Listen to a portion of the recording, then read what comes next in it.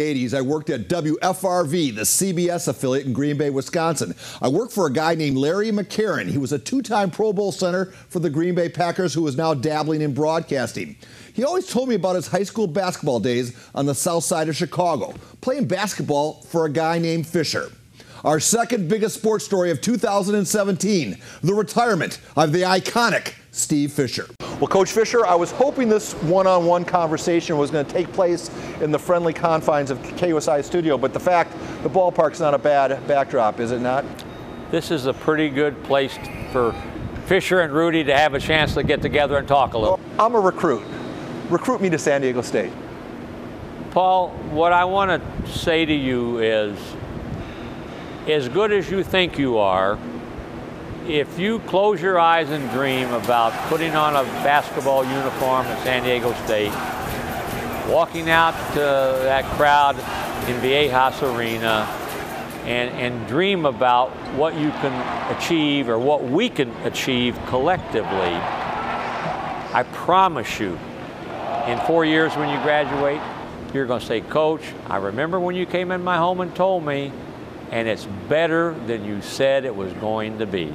I make that commitment to you and your family that we're going to be the closest thing to blood family and blood relatives without being blood relatives. We need you and want you to be a part of San Diego State.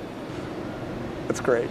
Can I sign you now? Yes, I'll sign. I just don't know if my grades are up. He was a man from the get-go who could make his point without being a jerk about it. Tell me a Larry McCarren story. Larry McCarren, who he may still, at one time he held the Green Bay Packer all-time start list on his wedding day. I'm a young single guy and I live in an apartment.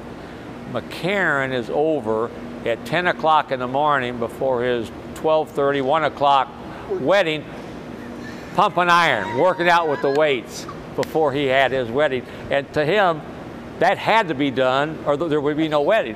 What's the greater accomplishment in your life? What you've done there or what you and your son, Mark, have done for ALS awareness in the community and nationwide? Paul, I'm a dad first and foremost. And everything I've ever done in my professional life has been surrounded by what's in the best interest of family. When Mark was diagnosed with ALS, his comment was, I don't want pity, I want support.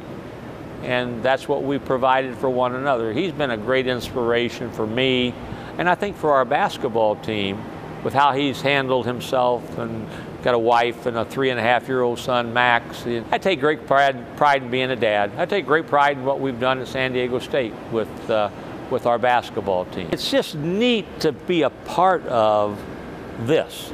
And with you too. I mean, you and I have become friends now over the last 18 years, and I value that friendship. So I feel privileged to be here and be a part of everything that's going on.